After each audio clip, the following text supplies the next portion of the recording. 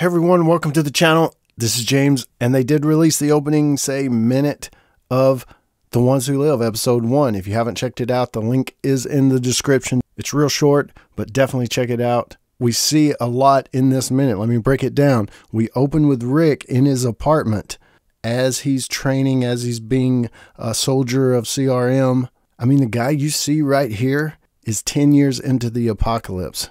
And we know that because of what's on TV, which I'll get to in just a moment. But it opens up with Rick's voiceover. I tried. Please know, I tried. And that's like a suicide note. You know, he is taking a piece of glass, thinking about slicing his throat. He looks at the phone, and yes, that's a new phone. This is 10 years in. Michonne already has the other one, and she's looking for him. So Rick, I'm sure, had that phone just as a, hey, I want something to remember and help me remember and always remind me of Michonne and my daughter.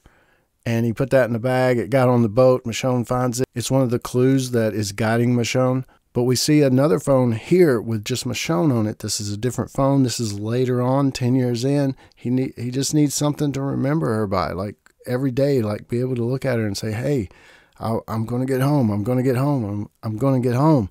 And he's been trying to get home. This is 10 years in. He's been trying to get home this whole time. Like people ask the question, you know, why hasn't Rick returned home? He sure has been trying. What you see here in this frame right here, this is a man that's suffering. He just hasn't accepted where he's at. I think that's going to be a theme, you know, of episode 1. He just hasn't accepted where he's at. He's suffering. He wants to get home to his wife and his kids, his family. So what about what's on TV? It's hard to hear. You can kind of hear the news talking, and that's one thing we learned if you watch World Beyond. Lieutenant Colonel Kublik, we saw inside her apartment, and she was turning on everything because it was getting to her like, it's all worth it. It's all worth it because it's giving people all of this stuff back. You know, gas on the stove, TV, news, radio, ceiling fan, air. You know, it was just, she had a very nice apartment with everything that you could ask for as far as what you used to have. And one thing to note about Rick, I know you probably know it already, but he's been with CRM for around 8 years. And he was only with the other group around 4 years.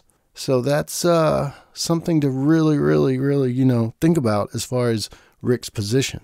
So we know they have TV and news from World Beyond, but what's on the news, something that happened in World Beyond, this is Omaha. You got the 3 circles, Civic Republic of Philadelphia, Omaha community, and Portland community. And in World Beyond, they destroyed Omaha. That's what's on TV. Now, there's a theory out there that the 3 circles don't mean those things. It means Civic Republic of Philadelphia. There's another Civic Republic of something, and even another one. And these are just communities, just these satellite type communities that they were trying to help out.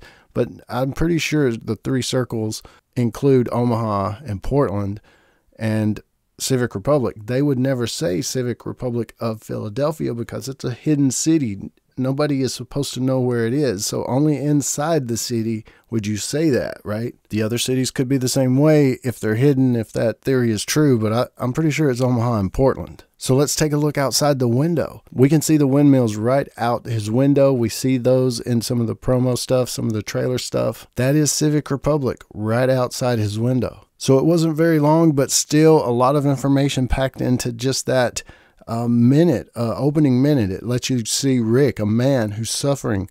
Here's a man, he's trapped. He's thinking of suicide because he can't get back to his family. Whoever that woman is on the phone, right? If you didn't know the backstory. But we, mostly all of us, we all know the backstory. We've been waiting for like 6 years or so for this backstory. There's a ton of spoilers out there, scenes, episodes, everything, just everything. So I know there's some of you that chase those things, right? You really want it. Some of you try to avoid it like the plague. Then there's the people in the middle. It's okay if you see something, but you know, whatever. You try not to. I may know some stuff myself. I may have seen some stuff myself, an episode, a scene, something. And if I know, I may dance around it a little bit in my video. But that doesn't mean if you guys know, you can just type it in the comments. Oh, James, you know about that one thing you were speculating on? This is the answer, and spoil it. So please, even if you do know the real answer or what happens or what's going to happen, don't put it in the comments. Please don't spoil it for everybody else and possibly even me.